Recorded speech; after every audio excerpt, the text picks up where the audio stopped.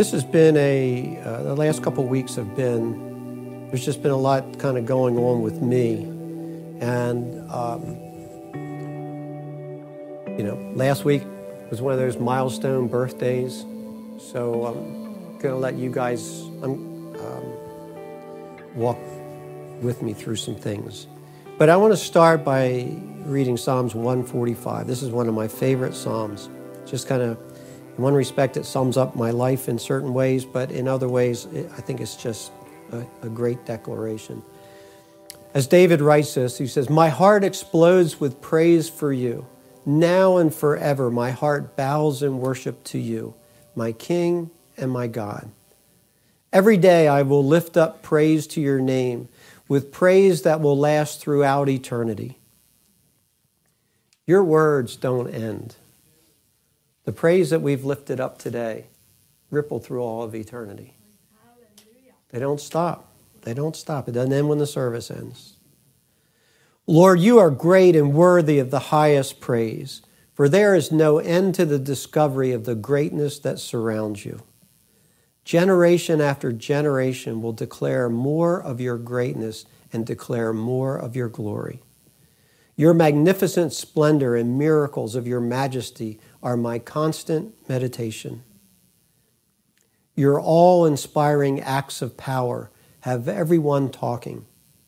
I'm telling people everywhere about your excellent greatness. Our hearts bubble over as we celebrate the fame of your marvelous beauty, bringing bliss to our hearts.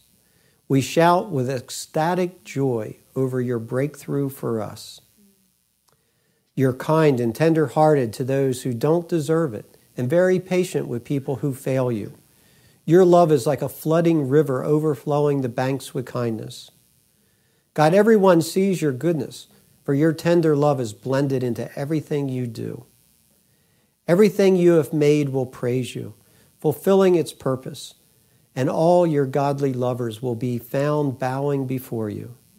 They will tell the world of the lavish splendor of your kingdom and preach about your limitless power.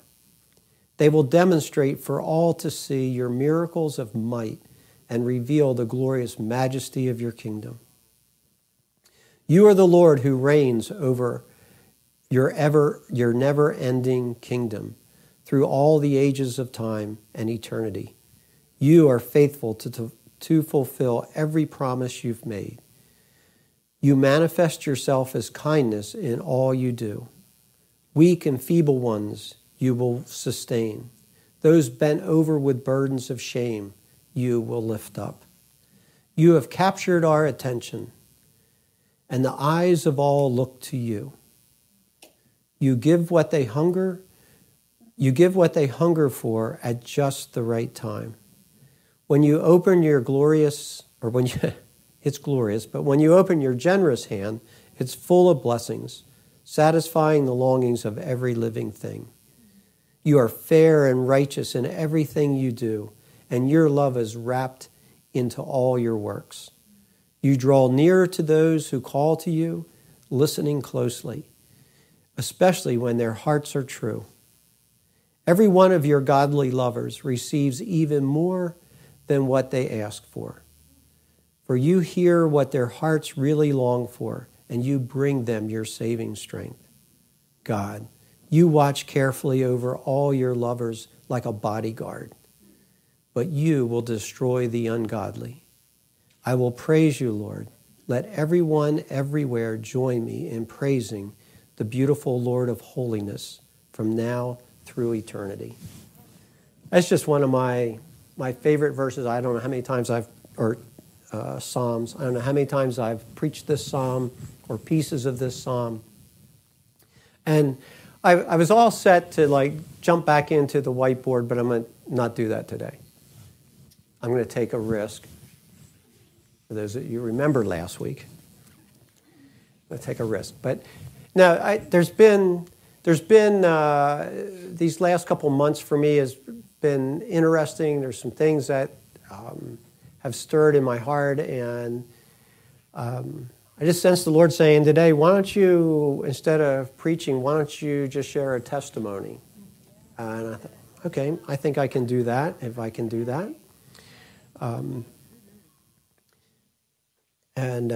So I'm going to cover a couple different areas. But where I'm going to start was just an interesting thing for me. As I said, I just turned 65 this past week. My father died when he was 64. And Dad died of cancer. He was a lifelong smoker and died from mouth cancer. Dad would have been 65 in November. November 6th was his birthday. So he would have, now he's been dead for 26 years. Dad would have been 65 that November. He was diagnosed with cancer on Good Friday of that year. And I can't tell you what that year is right now. You'll have to do the math. But he was diagnosed with cancer on Good Friday, was operated on at Sloan Kettering Hospital in New York, which at the time was one of the leading cancer hospitals in the country and probably even the world. I mean, if you were really bad off, Sloan Kettering was where you tried to get to. So Dad was accepted there, had surgery, and it really, it never really made much of a difference other than it put him in a really difficult spot physically. I'd never witnessed anybody go through mouth cancer before. It was horrendous. And at that time, I don't know what it is now, but at that time, the recovery rate from mouth cancer was about 5% of those that can, because there's so much of your whole body that goes through your mouth. So if it's here, it's just everywhere. So they did the surgery, did the reconstruction, did all that stuff. He came home, started getting chemo and radiation at PGH in Salisbury, and it never even, I mean, well, those of you that have walked through this, you know how radiation, severe radiation is. So Dad's going through that, and the cancer is growing at a vengeful rate the whole time. So eventually there's that point where, you know, the doctors just say, there's nothing we can do. There's no point in doing any treatment, and Dad came home, and he died that October, just a couple weeks before he would have been 65. So his story is not my story. I haven't been a lifelong smoker. Linda thankfully gave up cigars years ago, and so I haven't even been subject to secondhand smoke. Which is why it struck me odd. But I went through this period, and I'm not a depressive person. I'm not somebody that, I am melancholy, but I'm not depressive. And coming through December and January of this year, I started thinking about, wow, my father was this age when he died. And as I said, Dad's been dead over 25 years. So it's not, you know, it's not like I needed a sozo at that point to find out, okay, well, what's hidden, what's buried? I mean, I'm fine with my father being in heaven. I mean, it was just, we saw miracle after miracle happen, not on the healing side, but on relational stuff. A lot of things got done in a short period of time at my father's due diligence, really. And I've said here before, Dad and I didn't have a good relationship all of our lives. But what my father didn't teach me in living, he taught me in his dying. Because he showed me and demonstrated how you die well. And to that, I am very, very grateful. Just things that he walked through, how he conducted himself was, to me, just amazing. But then I found myself in this place going, so Dad, right here, this week, you know, this is back in January. So this week, Dad was just weeks from dying. And all the memories of 25 years, 26 years ago all kind of came back. And I found myself reliving a lot of those last months before Dad died. And then the night that my father died, it just so happened we were all there, my whole family, and a couple close friends. And I would not have been there that night. I had to come home from work. It was a Monday night, and we all knew that death was imminent, but we just, typical thing. You just don't know what day it's going to be or when it's going to be. And I came home Monday from work. It was a long day. I was tired. All I wanted to do was call it a night. And Linda's like, we should go see your father. I'm like, I'm not going to go see Dad tonight. We'll go tomorrow night. I mean, tomorrow's going to be an easier day. I'm just tired. We were living up here at Williamsville, and Mom and Dad live in Lewis. And I'm like, I don't feel like that's a half-hour drive down. And then we're going to, I had all my reasons. And everything in my head, Tuesday was much preferable than Monday, except for my wife.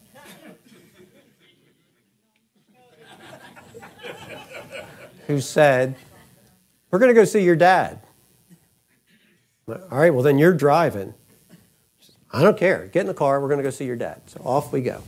So we got there, and he was, when we got there, hospice was there, and the nurse was like, yeah, it's just a matter of hours at this point. So, you know how it is when you're sitting through a death watch? You go and you sit with a person or stand with a person for a little while, and then emotionally that's you hit that point. So then we all go back to the kitchen, you have another cup of coffee, you tell a few jokes, you laugh a little bit, you try to divert your attention away from what's happening in the next room. And then at a certain point, you get up and you migrate back into the room, and you do that again, and it's, you do that dance. And the nurse came in at one point, and we're all in the kitchen, and she came in and she goes, now would be a good time if you want to say goodbye. Now would be a good time to do that. So 10 of us, I don't know how many, 10 of us or so that were there. Everybody that needed to be there was there. And when all of us talked about how we had arrived there Monday night, it was none by plan. Everybody said, well, I just thought I'd stop by. Or in our case, my wife told me I had to be there. However we got there, but nobody had just marked it on their calendar, I'm going to go see Walt tonight. But there we are. And we all gathered around the bed, held hands, said goodbye, prayed, and Dad was gone. Now, it doesn't always happen that way, but that's how it happened for us, which was an incredible moment. Because I've said it here before, but if my faith doesn't sustain me in that moment, I don't have any faith. I don't know what I'm believing, but it's not what I've been reading in the book. It's not what I've been singing about. It's not what I've set my heart towards. Because somehow in that moment, we get to watch heaven and earth meet, and another son received. And we get to actually be there in that moment and experience it. And it's rich. It's rich. And for some of us, we can live our whole life running away from death. I got news for you. You can run away from it if you want. It's going to catch you. That's the one thing you can't ignore.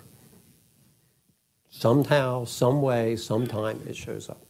So we said goodbye, and Dad was off. So I'm processing all that this year, going, why is this really bothering me? It's not bothered me like this before. And obviously there's the parallel.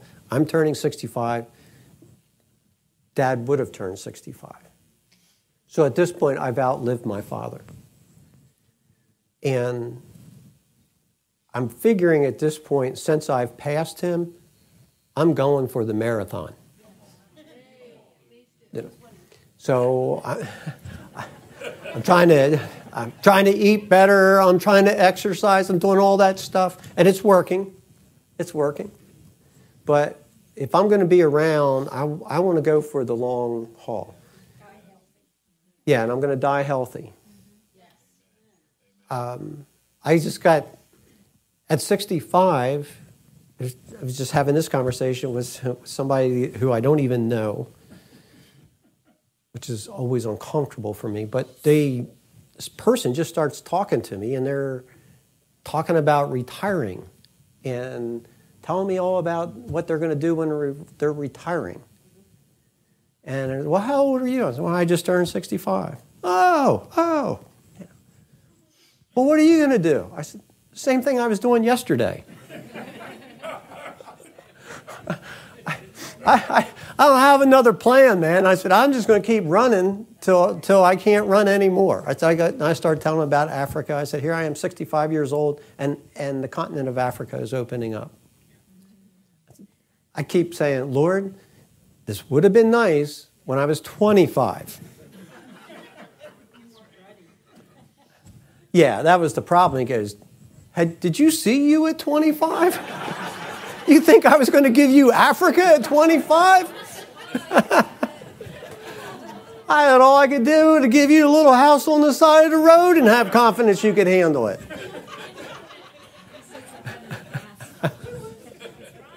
It's like, all right. I thought I was doing pretty good at 25. He goes, yeah, well, you were cute. You were cute. I'll give you that. But so that was the first thing. I'm pondering all of this. And then this week, McKenna turned 14. And I posted it on Facebook for those of you that follow such stuff. I had a picture on my phone that popped up of McKenna at her 7th birthday. Had these 2 little cute pink flamingos on her head. And that's another whole story that I won't go into.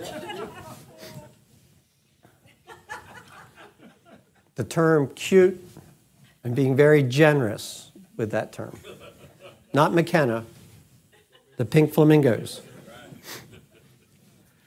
And I'm looking at her and her smile and just, again, reminiscing. And it struck me with something, and this quote isn't from me, and I can't tell you where I saw it, but it did not originate with me. But they said, one of the things that children remind us of is what we're not. And I realized that with McKenna. At 14, and I celebrate everything that's happening in her life. But what I realize is where she is, I can never go back to that point. I'm 65, and the timeline only goes in one direction. And again, that's not in like this mournful, I was depressed for days because I wasn't. But it made me think. It made me look. It made me ponder. 7 years went by like that. Here is this cute little 7-year-old, and now I'm looking at a 14-year-old that's almost as tall as I am. And at 14, at 7, I could have certain conversations with her, and that was as far as you could go because she was 7 years old. And I didn't expect her to talk to me any different than a 7-year-old. At 14, we have some really incredible conversations. And I know I'm biased, but she's a really sharp young woman. And it's been a joy watching her grow, but it's made me aware of things again. Some has just made me aware of my own mortality. But this reason why I read Psalms 145 and why it's dear to me, and this is going to take me to the next piece of this wandering this morning. It speaks about us, that we talk about the miracles of God, the power of God, the awesomeness of God. We give that from generation to generation. One generation will tell the next of the goodness of God. There is this thing that's generational about us. And again, it's like I find myself here at this juncture in life, and I look at this community of people, and I can tell you without reservation that there is few nights in a week that I don't see all your faces. I don't purpose to do that. It just happens. Because you are so much in my heart that when my heart speaks, you're the voices that come out. And I'm really thankful for that. You're blessed. I am blessed. More than you could know. And you know, we can walk through life and we can walk through life and we want things to be smooth. We want them to be easy. We want them to be without conflict. And I'm all for that. We all need to live in that fairyland from time to time. And if you need to see God as the little fairy going along with the little, fractured fairy tale thing, you can do that for a little bit. But then slap yourself and come back to reality. As has been said by many, we can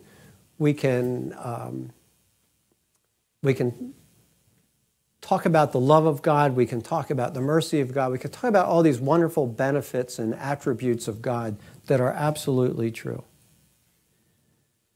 But when I start defining love, just keep in mind that the good Father, the loving Father, is also the Lion of Judah.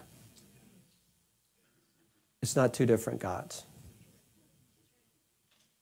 And when we start to slide to this place where God becomes so fuzzy that all he's really there for is just to make my life comfortable and better and everything, all my plans work and all that, we're missing who he is. We're missing the God that talks to us from the Scriptures. Who is the Lion of Judah? Who actually does have an opinion. And his opinion isn't my opinion. My opinion can align with his opinion, but my opinion doesn't change his opinion. He is moving his kingdom forward, and he's invited me to be a part of that. And he's said that if you'll say yes to this invitation, there's a whole lot of benefit that comes to you. If you say no to this invitation, do I still love you? Yes, I do. Did I die for you? Yes, I did. Do the benefits I speak of just come to you? No, they don't. No, they don't. He's a rewarder of those that diligently pursue him. And so I've reflected on my life here for, I got saved when I was 17 years old. And so I've reflected on some things. And we've told many stories here about the history of being here. I don't know if these next couple stories I'm going to tell you have been said before, but they're stories that came up in my remembrance over these last 2 weeks.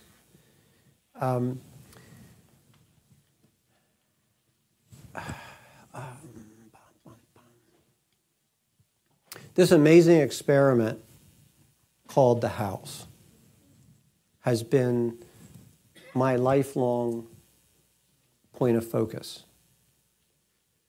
And nothing I'm saying in any way am I saying this to, build me up or anything like that. This is just the way it is. This is the way that it worked. This is who I am. This is who you are. Somehow we've all been brought together with an assignment for this time to make a difference, to be a voice, to be the light, all that. So when this thing started, and it started in our living room. It started as a Bible study. It was never intended to be a church. I wasn't all that crazy about being a pastor. I worked for the state of Delaware. I liked working for the state of Delaware most of the time.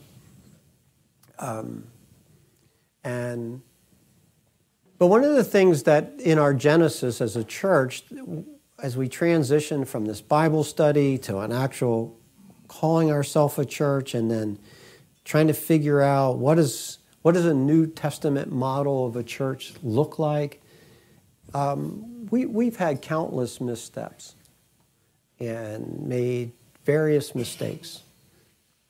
And so there was a time very early on, like for me, whenever my brain starts working, it always thinks in terms of a team. It just happens. I don't know how to visualize life differently. I know people that do. I meet with some of them that do it that way. And as the expression goes, we really don't see eye to eye. Because people that think in terms of teams and people that think in terms of I are very different thinkers. And they approach every circumstance differently. I don't know, like a year or two ago, Fount Schultz, Eric Reeder, Darby Slayton, and I were sitting around our dining room table doing this morning brainstorming session and having a blast. And at a certain point, Eric had been really challenging me on some things he thought I should develop personally. And it was a good challenge, but he was challenging me. And Darby was too. They were both pushing Fount and I about some things we should develop. Right. So I'm listening and I'm taking notes. And so at a certain point, I'm like, well, yeah, okay, Eric, I see what you're saying. So what we can do is we can then, and I start to lay out the plan of we. And in all earnestness, I'm putting this out. And Eric sits back in his chair and he starts laughing at me. And he goes, you can't do it, can you? I said, do what? I said, I'm giving back to you. I listened, I'm giving back to you. And he goes, no. He goes, you can't do it. And I'm like, I don't know what you're talking about. He goes, you can't do it without a team, can you? And I'm like, well, no. He goes, well, I just wanted to put that out there because everything you're talking about is all with we. And you don't even have a we yet. But you've already got the we there. I'm like, well, it can't happen without we. He goes, you just can't do it. And then he goes, but I love that about you. So I'm not trying to tell you can't do it that way. I just want you to be aware of how you're thinking. And that was really helpful to me. Because I do think that way. I don't know how to think differently. I can't. If I couldn't take all of you along, I don't really want to go. Yeah, what's the point? I mean, I have no interest in that. I'm so excited that Elijah gets to go with me to Africa this time. I can't wait for more of you to go. I can't wait for all of you to inherit the continent with me. It's going to be amazing. Because I just don't know how to do it differently. It's okay. So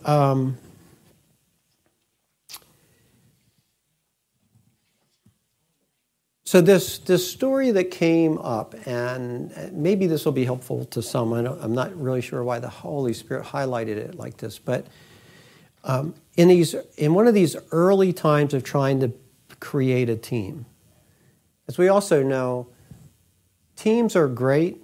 The wrong people on the team is horrible. So in my early zeal to have a team, if you're breathing, you're qualified. It took me a while to learn. Not everybody breathing, do you want them around you? Yeah, as a team member. Some people have bad breath, and you're not going to change that. Don't have them on the team. Well, I was still learning this lesson. So I had assembled this church leadership team of warm bodies, and we were going to be the leadership of what was then called Williamsville Christian Fellowship. The problem with the team was not everybody on the team thought in terms of we. And a few of them were pretty sure I was not qualified to be the pastor, but they were. Which leads to some interesting dynamics. So this power struggle begins. And it got so heated, and the power struggle was actually first launched and then encouraged by our intercessor. Because we weren't very big then. We only had one intercessor. And that was one too many. Because she was sure that the Lord was telling her that this other person was supposed to be the pastor. And he happened to be full of himself enough to think she was right.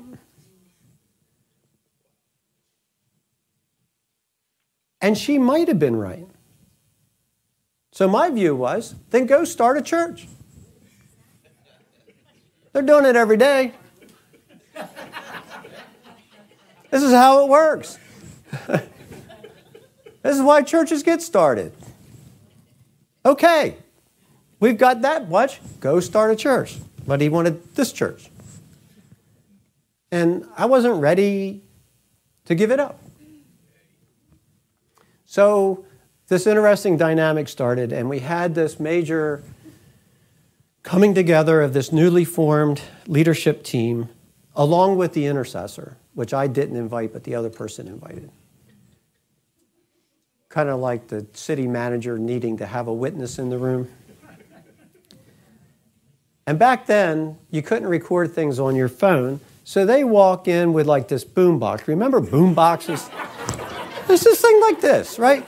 Because it had a cassette recorder in it. So they come walking in and boom, set it on the table to say, for all of our safety, we're going to record the meeting.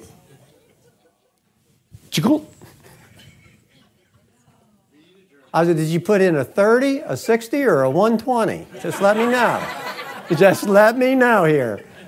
If you want this tape full, we can fill it up, you know. And it turned into a very ugly meeting, as we all know those types of meetings, whether it's church related or not. They can get really ugly really fast. And when the meeting was done, they turned off the boom box, and those two marched out, telling me they would give me a copy of the tape, to which I responded, I don't need a copy of the tape. Because I don't intend to review anything that was said here tonight again. And I was pretty sure when that was all done and everybody left that night, I was ready to just call it a day. And like this whole church thing, this whole pastoring thing, I'm done with it. Because I got a job that I'm working at that when I walk in the morning, the secretary goes, "Good morning, Mr. Muncy. How are you today?" And I get to say, "I'm doing well, really well, Evelyn. How are you doing?" And she likes me. And they pay me to show up. You don't like me, and you're not paying me squat. And I'm supposed to put up with this? I think I'll just work on my retirement. I got plenty of years left with the state. Hang in there. Life will be good. So I was having real serious questions about, like, do I even want to show up next Sunday? But I had to because they were meeting in my house.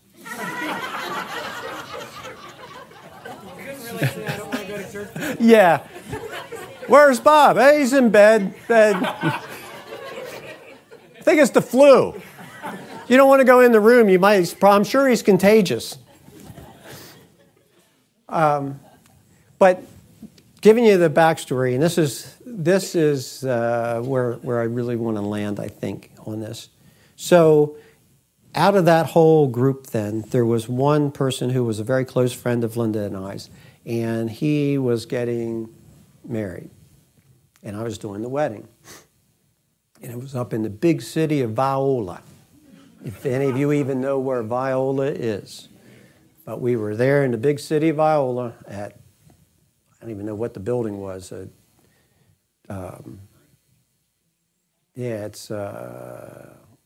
wasn't the VFW. It was like a Century Club or something up there. It wasn't a church. But anyway, we do this wedding. And then there's the reception.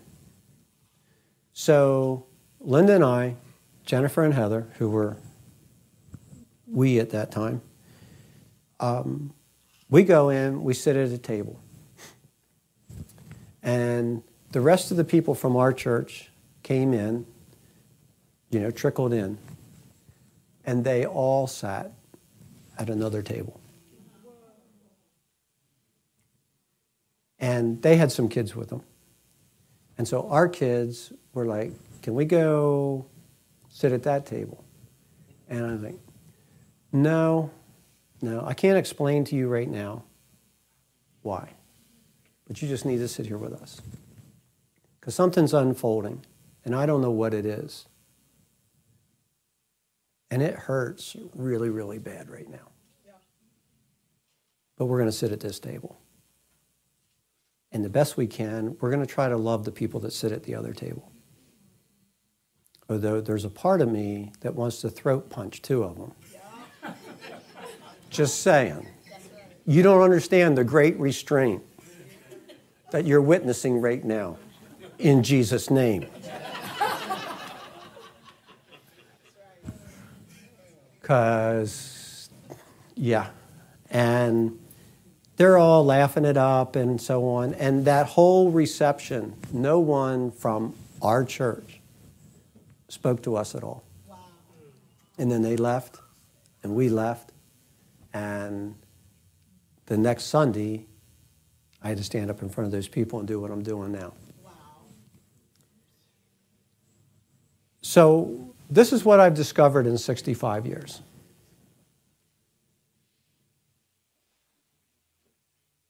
Sometimes the blue bird of happiness craps on your head.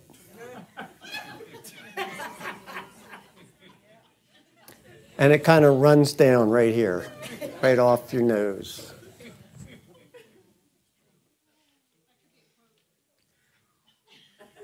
And you're going to live through it.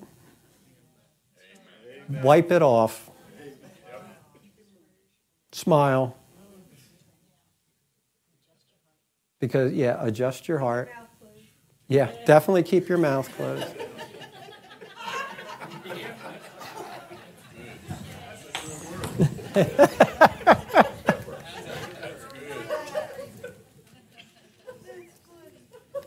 Because what I can tell you now, and I couldn't tell you then because I couldn't see it, but what I can tell you now is my ability to love is built on that foundation. Because something in God, when we just say, having done all to stand, I'm just going to stand. I'm just going to stand. And when we do, what we read in the Psalms, what we sing about, what we talk about, the God that is drawn to us. He is the author and the finisher of my faith. He is the lifter of my head. He is the one that will defend my reputation if it needs to be defended.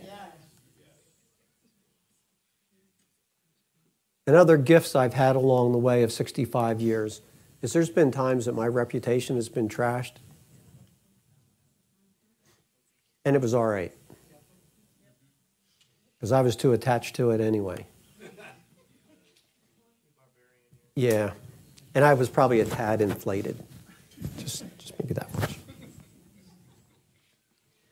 But what I do know is my loving Father knows how to love me better than any person I've ever met. And somehow he works these things out. He gives us insight. He gives us understanding. We get to see his faithfulness. We get to see his love. You know, I wish no one ill at any point. I want everybody to do well. I want everybody to succeed. I mean, life has a lot of good things in it. And I want people to get it. Because God's in that. And somehow when people can receive goodness, there's something that changes in their heart and gives them an ability to receive something that maybe they couldn't receive before. But I don't know any of us that haven't walked through tough times. I don't know any of us that haven't, whether we've stood at the bedside of a friend or a relative that is breathing their last breath, or we've stood at a grave and said goodbye.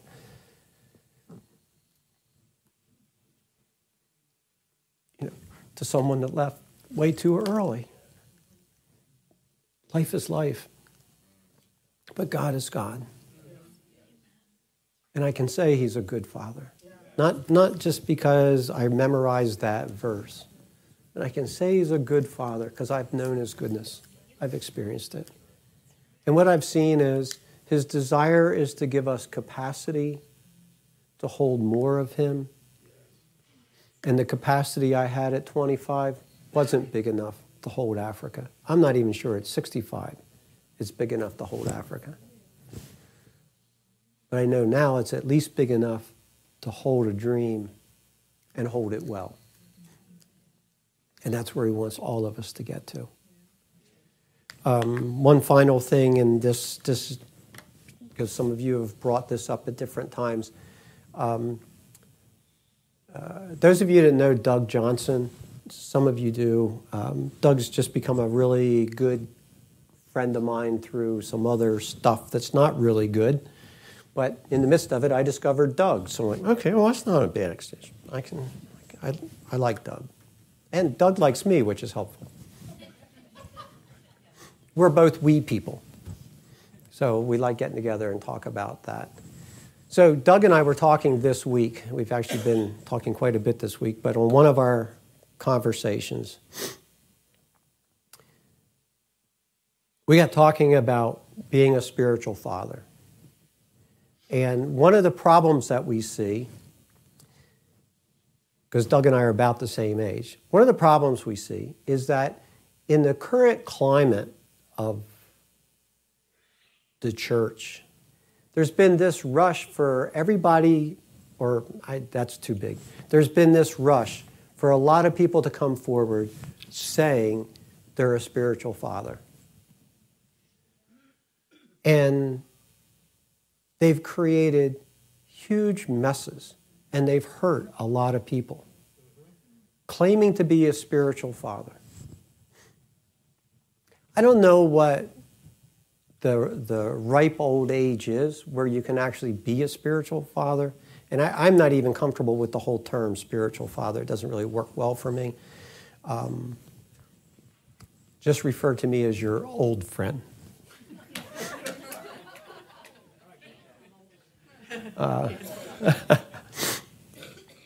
But we've watched this happen, and people get hurt, and the whole term spiritual father gets used in a very manipulative way, a very diabolical way, And a lot of just bad stuff has happened by this term.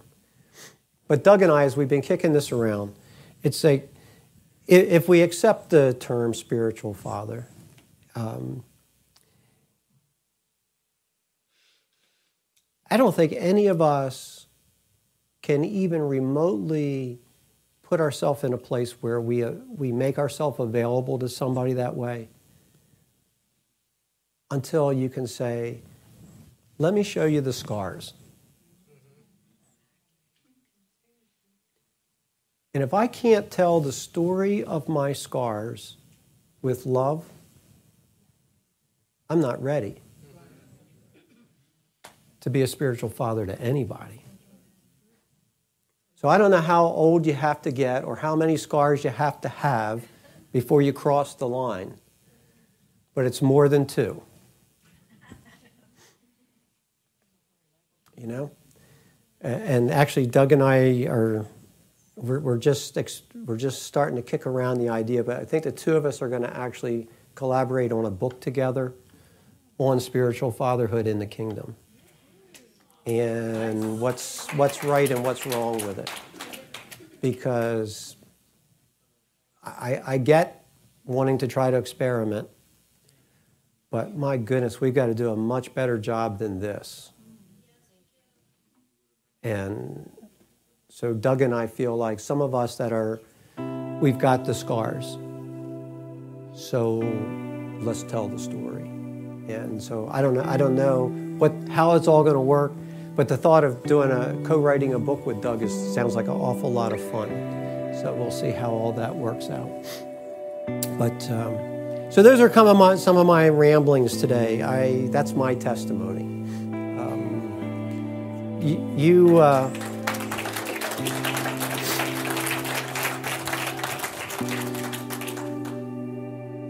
It's just such a great privilege to be able to stand in front of y'all and do what I get to do, and live out what I get to live out with you. You all make my life rich. And to be at 65 and say, okay, I've been at this here, the house, from our living room with no name to becoming Williamsville Christian Fellowship, to moving to Lollipop Land, to coming here.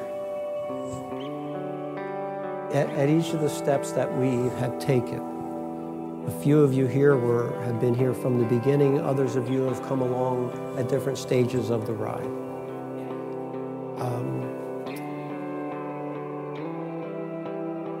If I can say it this way, and you can hear me in my words what I mean, but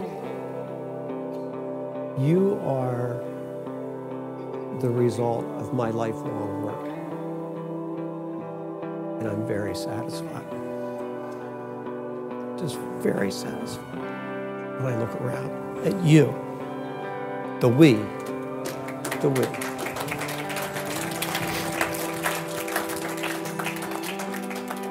And with that, I don't have any place to go, so I'm going to walk out kind of slow today. If you need prayer, come up and have prayer. Bob won't be left on the front row going, I don't know what to do. He didn't tell me he was going to do that.